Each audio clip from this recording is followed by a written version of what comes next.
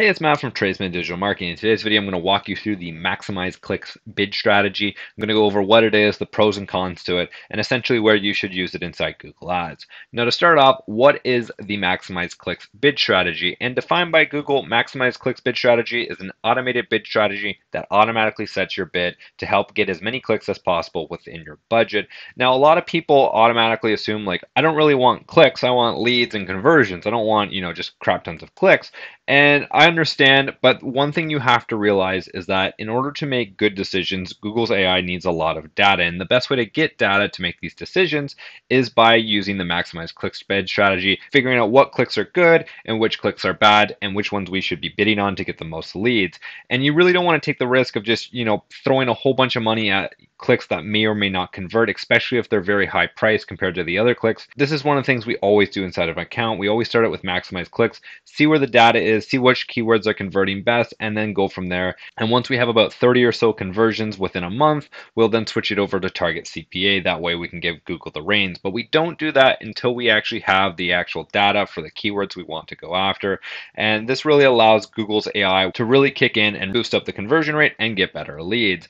Now, there are sometimes you don't want to be using maximize clicks, and I normally see this within really large cities, and it's generally due to click fraud. If there's a lot of click fraud in a city, chances are most of those clicks are going to be picked up by the maximize clicks bid strategy. I've only seen this happen once or twice. It doesn't happen all that often, but you can go into the actual campaign and then go over to the column, and then you'll be able to add the actual invalid click rate, and that will tell you how many invalid clicks you're getting in Google. If this is over 20%, chances are you might want to just go with the target CPA strategy, but it's much better to have a maximize click strategy. That way you have as much data to play with as possible, determine what keywords are worth going after, determine if your landing pages are good, determine if your ad click-through rates are good. It really just helps out a tremendous amount and really allows you to optimize your account very, very quickly. So how do we go about changing our bid strategy to maximize clicks?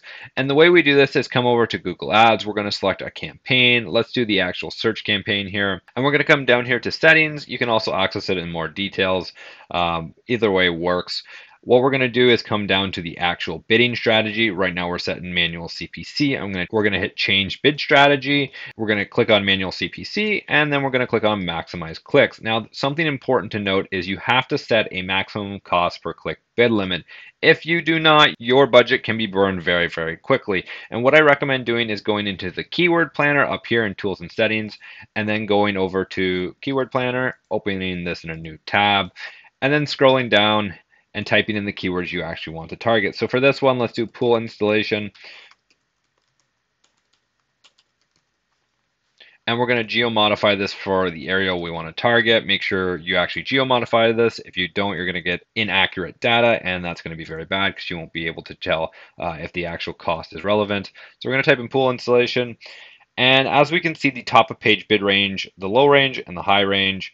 I generally go in the middle here. I find the highest top of page bid range, so let's say that's $13. I would add these two numbers up, divide by 2. So 16 divided by 2 is 8, and you could set that as your maximum cost per bid limit. If you wanted to be more aggressive, you can set this just to the actual highest top of page bid range you can find. That will give you most likely the best results in terms of getting the most data the quickest, but you're going to need a bigger budget for that. So keep that in mind. So we're going to set this to right around $8. What I like doing is adding a decimal point after this. Because it is in an auction house, if you add 0.52 or 0.51, that can make the difference between you getting a click and not getting a click. So I always add that, 0.52 or 0.11 or 17, whatever it is, just to give you a little bit of an edge. And that's very important. Always set a maximum cost per click. Otherwise, Google is just going to bid whatever it wants, and you can burn your budget very quickly. So once we've had that set, we can hit save, and our bidding strategy has been changed to maximize clicks.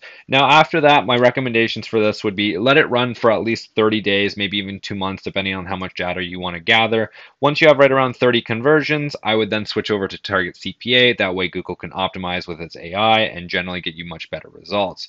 But we want as much data as quickly as possible in our account, and maximize clicks is the best way to do that. So that's maximize clicks summed up. If you have any comments, questions, or concerns about it, leave it down in the comment section down below. I'd be happy to answer it.